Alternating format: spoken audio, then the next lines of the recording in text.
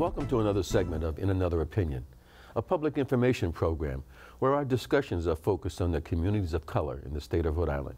I'm your host, Peter Wells. My guests today are Monique Watson and JATHNNA Garcia, both of Providence, and have a special connection that we're going to talk about today. Our theme today is organ donation and the minority community. Welcome, ladies. Welcome. Thanks for having us. Well, thanks for coming on and sharing the story. Monique, this is unbelievable that you're brave enough to talk about the situation that you went through. So tell me and tell our listeners. All right, well, I actually received a kidney transplant on November 13, 2017, so just a little over 2 months ago. JATHNNA Garcia is a long-time friend of mine for about a good 8 years, and she was my donor. So it's a huge deal for the both of us, and I'm very proud and to be able to talk about this and be so public about it. It is it's important. Very important. And as we discussed earlier, that the minority community is a little bit lax on donating organs and even donating blood, for that matter. Yeah, it's true. And clearly it's needed. I mean, you're a recipient of JATHNNA's. I'm a kidney patient myself, and could use a kidney. And maybe one day I'll get my match and be like you. Absolutely. Definitely coming. So tell me, was it difficult for you to make the decision to donate your organ? No. For some reason, I wasn't, it just was like, all right, I'll donate, I'll go get tested. I think it was more harder on her to just like, for me to be like, all right, I'll go get tested, because she was just like, no. Like, it's all right. Oh, wait a second, I got to talk to my doctor.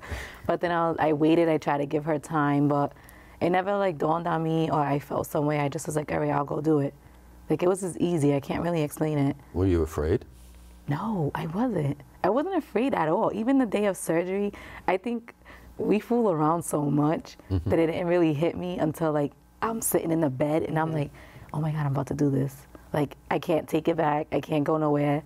So I was just like, all right, like, it's going to happen. And it happened so fast. Like, I was talking, and all of a sudden I was sleeping, and then I wake up, and I'm like, oh, my God, I did it. It's gone. Yeah, it was gone. How about you, Monique?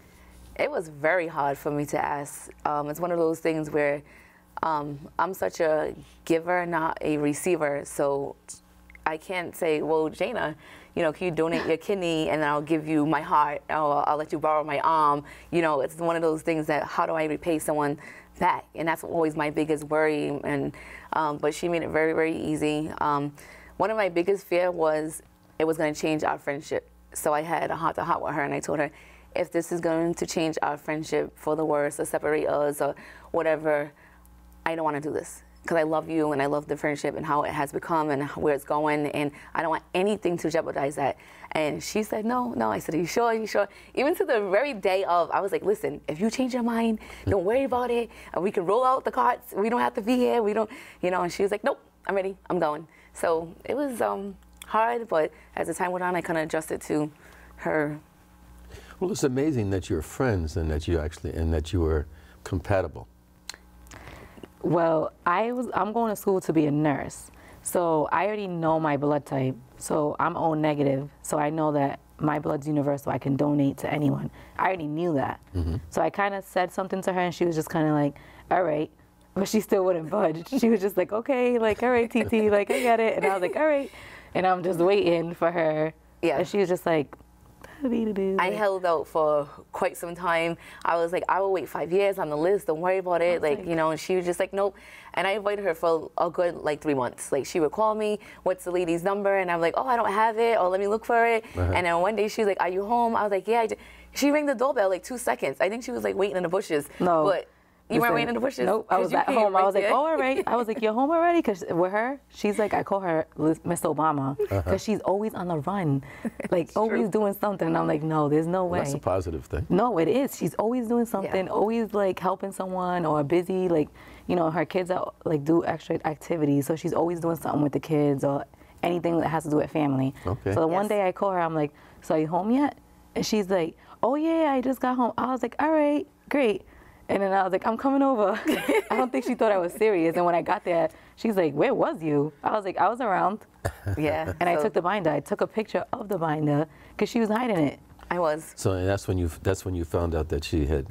Yeah, so it takes a lot of Decided to do steps. that. Like you have to call, you make appointments. Tell me about it. Well, you have to call and make an appointment. They evaluate you. It's like they legit interrogate you. Like you're going to the FBI or something. They're so serious about it. Well, they want to make sure that you're going to take care of yourself. Yeah, they want to make Yes. sure you're healthy.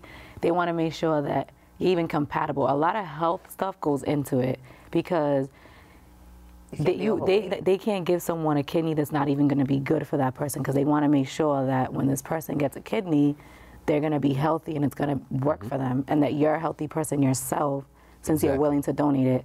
So I exercise a lot. I eat pretty healthy. So I mean, it was easy for me. Like I mean, I found out some stuff about my health that I didn't know, which was great, but nothing like bad or anything like that. So I still was able to donate. Well, listen, the day of the surgery, tell me, was the surgery? Well, because you were out, so that you didn't feel anything. But how was the recovery? The first couple, well, for me. For you, For yes, me, as a recipient. Well, when I woke up, of course, I was in pain. I was, and that was expected. So the first day, I could say I slept pretty much that whole day. The next day, because they had me on so many medicines, I think it's just, I was kind of more like upbeat. I couldn't really walk, and I was sore. But again, I had the medicine, and she had more pain than I. I felt like I recovered faster, and I thought it would be the other way around, but it wasn't. She was in a lot more pain. It took her a while. She like cried a lot. And even then, I was like apologizing to that moment. I was like, maybe I shouldn't have, like maybe, and then she was like, no, even in her tears, she was like, I would do it again right now if they asked me. It's a little late now, right? I know, but Right? She was like, I don't want it. She was crying at one point. And she's like, What about you, though, Jenna? How was it painful? Yeah, it was more painful because when you get the incision done, they fill you up with air. So they have to like blow your stomach up in order for them to see where they're going. So think about it. They're moving like my organs and stuff to get to my kidney. Yes. So all the air stays in there, and I couldn't like go to the bathroom. I couldn't go to the bathroom. So it that was was uncomfortable. It was Very. just painful because you can hear and feel the gas, but it ain't going nowhere. Was that pretty much the pain? Yeah, because I was sore from the incision, but it wasn't as bad. So if you were trying to convince someone else to be a donor, and they say, well, to you, they'd say, well, was it painful? How do you I would say respond to it's that? not painful. It'll be uncomfortable for you because everyone's different and our pain levels are different. Like what's uncomfortable for me and unbearable for me may not be that way for someone else. Someone else might have it done and be like, oh, it was so easy. It wasn't a bother for me. But again, I've never had surgery. I've never been in the hospital. The only time I was in the hospital was when I had my son. So this was like a major surgery for me because I've never. That was a painful experience, wasn't it? Yeah, but I would, listen, it's not the same, trust me. It's not the It's same. not, nope. Okay. So now, were you in the same rooms? No. We They wanted to be. separated us. I was gonna call like I asked everyone, can she come down? But because I was the recipient, I was in ICU for the first couple of days, and they had her upstairs. And after the second day of us going to withdrawals, calling each other on the phone every 5 minutes, like it was ridiculous. I had the nurse wheel her down, and she sat in a room with me for a few hours out the day, so we can kind of like, be with each other. And then eventually they moved me upstairs, and we were just walking to each other's room the last few days that we were there. But no, the first couple of days we weren't. Yeah, we wasn't. So are you happy you did it? Oh yeah, I'm really happy. I would do it all over You're again. happy. Oh, I am extremely happy. Yes. I feel alive. I have so much energy.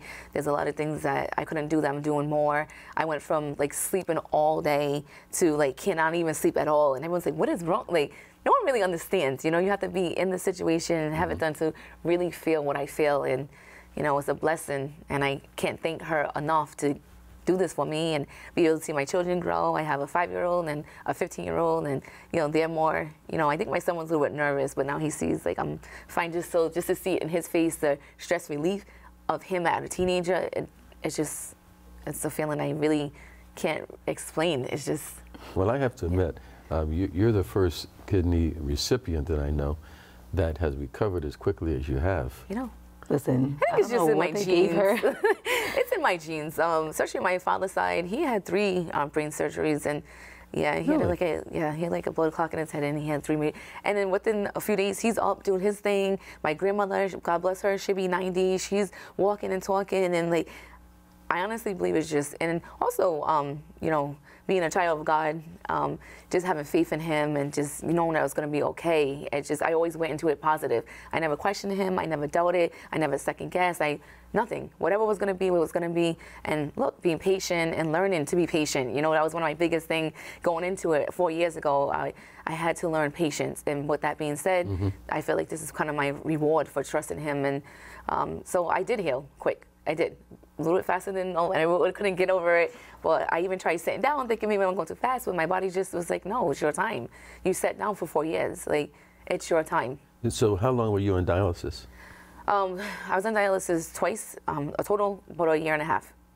Okay, well, that's a short period of time. Yeah, well, the first year was a little bit over a year. Then my kidney picked up. I was running at a small percentage, a good, I want to say about 20%.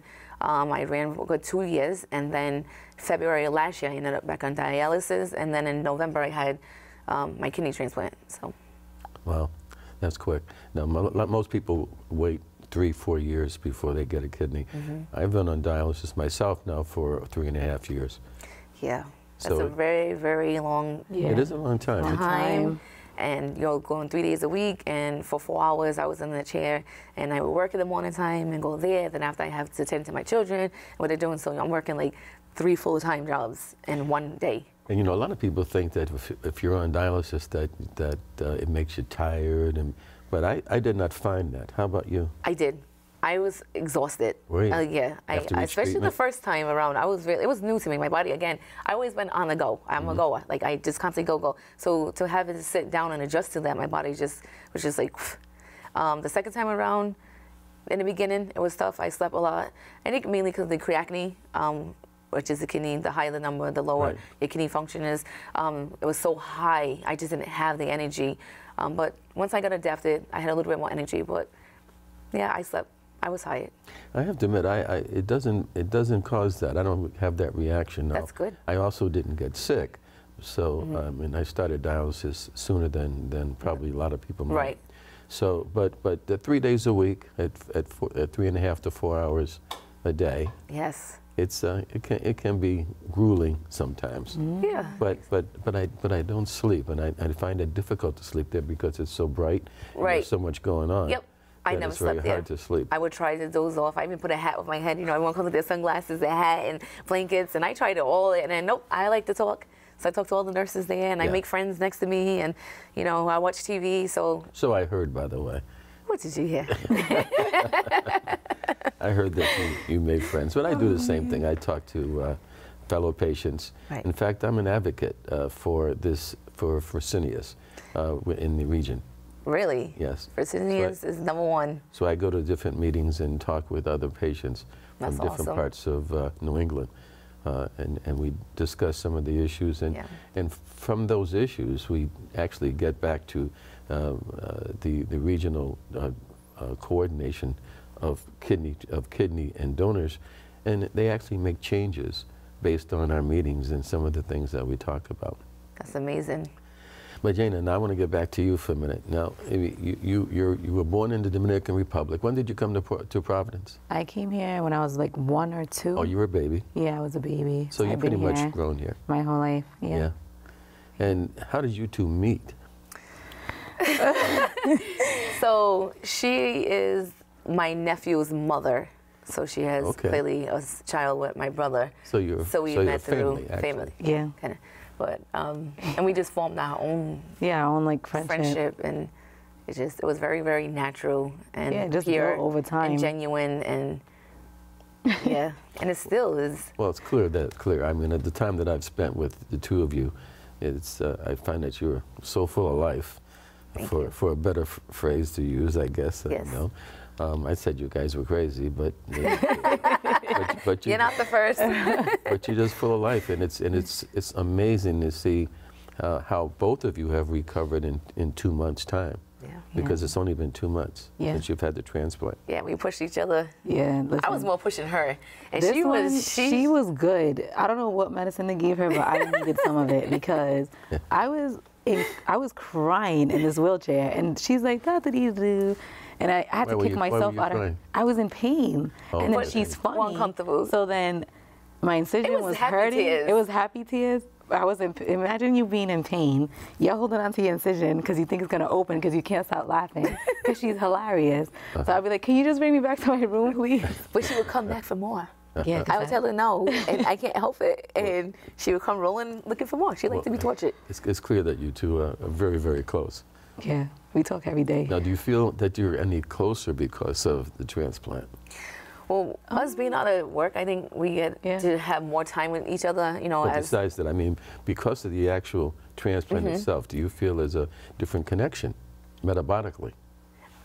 Well, she tries to say that she eats sweets more because of me, but I don't believe her. Yep, she says that she likes. No, not sweets. No, sweets. She likes to eat sweets a lot. More. Oh, yeah, okay. no. Yeah, I like I said earlier. I think a lot of my I already been energized, but she gives me more energy. Like I feel sensitive transplant. I have more of her because she's always hyper. She's more hyper than me. I can know how to sometimes settle. She just always. So now I feel like we're both together. So I get a lot of that from her. There's some other things, personal things I have experienced, and I'm just like, nope, this is because of you. But it's overall nothing bad. Yeah. So let me ask you, enough people, I'm sure, in the community that your contemporaries know that you have had the transplant, I suppose. Yes. And what do they say? What are they saying about it? Do you hear anybody saying, well, maybe I should become a donor? Everyone always says to me, "Oh my God, you did that? You have a son." I don't think I could do it. That's everyone's response. I don't think I can do it. I was like, yes, you can. I was like, you have two. I was like, you really don't need two. You can have one. So I went to this event, and one of the girls there, actually, I have to meet with her this week because she wants to be a donor because of the story I told them when I went to this little positive event I went to, and now she wants to be a kidney donor. So I think it depends on how you express the message to someone and tell them about it, because you really don't need two kidneys. You can survive and live a normal life with one. On my end, our conversation is different. First of all, I was born with one kidney, so I had one kidney my whole entire life. But a lot of people, friends, long-term friends I haven't seen from high school, have reached out to me, especially on Facebook and inbox, and they're actually going through the same thing, already had a transplant before that. You would never think, because no one puts it out there. And I got a few of them, and I'm like, really? Another woman I knew my whole life. I call her like one of my aunts. I never knew she lives in a different state. She's on dialysis, and a friend that I worked with like years ago, we keep in touch. Her husband's in the same situation, so she asked me, would you come down and talk to my husband? I said, absolutely. So to me, it was a shocker to see other people going through it and never mention it until I was put myself out there, and then they just constantly come in. So when I see a message, I instantly reply when I can, and so I'm there. Like I said, anything you want to know, ask me. Like however I can help, I'll help. Like whatever. So it's Well, being the two of you now are somewhat ambassadors, if you will. For kidney transplantation, and it's a good thing. It really is, especially because as young as you are, you are actually role models for other people in your age bracket who could step up and help someone else. Absolutely. With the gift of life. Absolutely. I know one of my friends, Lami, he's like, you are such a hero. Yeah. I was like, oh my God, no, I'm not. He's like, yes, you are. He posted it on his Facebook. My friend is a hero. I was like, I need to stop doing that. Everyone calls her an angel, and she is. You are. At first I felt uncomfortable because, when you give something to someone and you don't want anyone to say anything to you. So now it's out there and everyone's like, oh my God, you're such a hero, you're such an angel. And I'm like, I'm just me. Yeah, but now I'm kind of like, all right, thank you. I try to be as comfortable as possible with it. Well, you should be, and you should feel good about what you did, and I know you do, and you shouldn't hide it. You should, because here's the problem: there are a number of people in the community who could use a transplant, be it a kidney or a liver or whatever organ is damaged, and people don't realize that if they step up and help this person, you're giving that person the gift of life. Yeah, Absolutely. that's true. Absolutely. And if it doesn't interfere with your health as a donor, Yeah. then why not? You Right. know, Yeah. and that becomes the issue. Why not? In our community, the minority community, we don't do enough We of do this. not. And you get screened, so it's not like they pay for it. It's not like you're coming out of pocket. They go based on your schedule, so they try to make it As as convenient easy and as- convenient as possible. Like I work in possible. a hospital, so for me, my schedule fluctuates a lot. So even if I had to take like any of my time or like fix my schedule to go there because it's right next door, I could walk there. I would always do it. They always did it around my time to help me out, which was That's great. important. Yeah, I've spoken with the controlling nurse that usually controls the sets up the schedule and so on and so forth for transplants, and that their concern of the donor is to make sure that the donor is number one healthy, Yeah. that the donor will take care of themselves after the procedure, Well, they give you a which binder. is very important. They give you what? They give you a binder. Like they let you know, like, this is what you shouldn't do. I like to eat salty food, and she's like, no, you can't eat a whole bunch of salty food like that.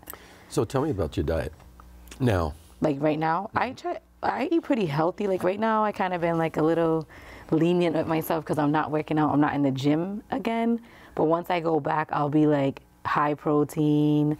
Like I eat pretty healthy. She I mean, actually it's pretty had easy. a fitness show 2 days before our surgery. oh really? Yeah, she looked amazing. But even just to give that up, you know, just to me, she made a huge sacrifice, you know, to work Absolutely. out and then put herself on stage and place, number 7 in her first competition, and then have to 2 days later wake up and there's this, a semi-scar, and and she was still fine with it. She's like, nope, it's fine. It's fine. You know Monique is your publicist, right? Yeah. Oh, yeah. I know.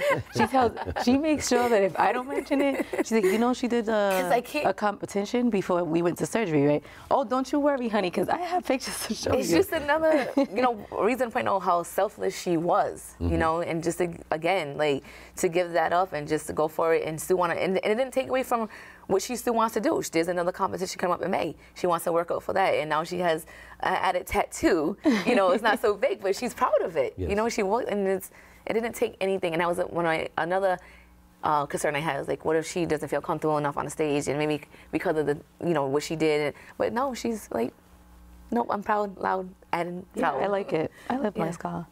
No, tell me about your diet post transplant. My diet, well, when I was on dialysis, as you know, we're restricted like a lot of intakes. You can't have this, you can't have that, you can't have that. And after having the transplant, they're like, oh no, you can have this, you can have anything you want. So it took me a while to adjust because I was so used to Readjust. to readjust, like go back to it. And like, okay, so what I couldn't have before, you're telling me I can have, are you sure? One of my biggest, my hardest thing was fluids. They're like, you have to drink a lot of fluids throughout the day. Drink. And before, Which is I would just exactly drink a little the bit, opposite. or I wouldn't be thirsty at all. So now I have to think, you have to stay hydrated. You have to stay. So I think that was the hardest. Like I can go hours without drinking. But diet-wise, I gained a little bit of weight, which is good. It's healthy. It's just a sign to say that I'm healthy and it's working for retaining me. the weight, yeah. But it's not hard. I feel like I can, again, back to what I used to do a few years ago, I feel like I'm living a lot more. Well, probably you're not going to get an opportunity to do it again, but the question begs, would you do it again? Like if I had to do it all over again? Yeah. Yeah, I would. With my pains and all, and my crying self, I would. I would. Really It's good. worth it in the long run because, like, I seen her when she had, like, her off days. You know what I mean? Like, when you see someone that you're a friend with, your family with, like, you're really close to, you know when they're having a really off day. Like, there would be times where she would, like, she would be tired or she would just look a little pale. Like, she would still keep going because that's just who she is. Yeah. Right. But she would feel, like, tired. And, like, now I'm like, okay, she's going. Like, she ain't stopping anytime soon. So it feels good to know that she feels is such a different person. Like, I know because I seen her before. I used to go with her. I went a few times with her to dialysis, so I know. Yep. I can see the difference. So the fact that she has your kidney, does that make it even more special? Oh, yeah, because my kidney's the bomb. My kidney's full of love. And she's a living donor. That's another, Yes. to That too. Anyone that donate. This is true. Most donors are deceased. Deceased, exactly. And you know, complications can occur with that. Sometimes it takes a bit longer because the kidney's coming off ice to revive itself, and you know, having from one to the other, it was like an automatic. Yeah. So I encourage a living donor. Absolutely. Like, listen, I already have 2 people. I'm like, yep, you're gonna do it. I'm taking them to go get tested. That's amazing. I mean, it really is amazing. So let me ask you this. We're going to run out of time shortly, but what would you say to your contemporaries in terms of being a donor? Get tested, you know, ask questions, you know, do your research. It's not as bad as you think it is. So, I mean, definitely do your research and donate. It's so easy. I mean, you know, it's such a rewarding feeling to know that you help someone live a longer life. It's a really rewarding feeling inside, because at the end of the day, you know deep inside, like, that person's still doing good, or they're better because you did something to them. You, like, and money can't buy that. You can't buy that nowhere. Yeah, that's true. It's like priceless. Absolutely. How about you, Monique? Yeah. As far as receiving? Well, yeah, I mean, the whole issue. How would you respond to people, your contemporaries, about, you know, having a kidney? Having a donated? kidney was, well, the best thing that could ever happen to me. I feel alive. I know that I have so much I want to do. Again, just seeing my children watch me, like, be, you know, blossom into a better, I guess, a healthier mother, I guess. There's like no limitations at this point. You know, my son being basketball, there's a lot of games that I could not make because I was tired or I didn't feel well, and I felt like, you know, I missed out on a lot. But now I can make every single basketball game. My daughter, she's 5, she's into dance, she's in gymnastics. I can bring her, not have to ask anyone else. Just overall, just the love and like the support that I received during that time from family, friends, strangers. It's, I don't know, I guess words can't really explain what you feel until you have it. But you have to have it. It's like, I have to have, like, you know, you go to the store and you're like, I have to have, like, so you go get, like, you have to have, like, to have that, to have it. I want to commend you. Thank you. And definitely commend you too, Jana. Thank you. In stepping up for your friend. It's just, it's an amazing thing. And from my perspective, because I am a kidney patient, and therefore hope to get a kidney one day. This is a promising. This is a promising conversation that maybe that too will happen for me. Yeah, my blood pressure on a boating site came down a lot. I used to run high, like 189 over, say, 101. Now it's down to like 106 over 60. Well, that's fantastic. Yeah, my creatinine is 0.9 as a few days ago. So you get all. Listen, ladies, this has been a rich conversation, and we've run out of time. But I want to thank both you, Jana and Monique, for appearing on the show today. Thank you, Peter. And you, the appreciate listeners, for tuning into another segment of In Another Opinion. A special thanks to PBS for making this program possible. I'm your host, Peter Wells. Follow us on Facebook and Twitter at inanotheropinion@gmail.com, and have a good day.